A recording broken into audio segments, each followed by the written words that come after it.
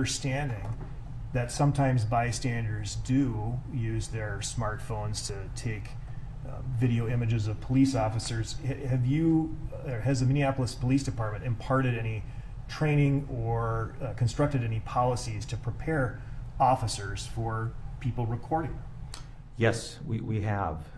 We've imparted policy that really is informing officers that individuals, under their First Amendment rights, they have the absolute First Amendment right to record through cell phone video or other types of video officers interacting or engaging with a community member, with the exception that they cannot obstruct the activity of the officers, but they absolutely have the right, barring that, to record us performing our duties. And what does obstruct mean in this context?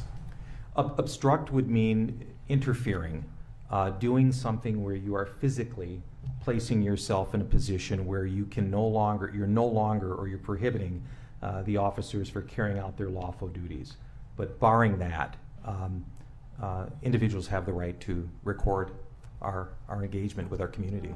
Well, Chief, you'd have to acknowledge that a patrol officer may find it irritating to have a civilian recording their activities.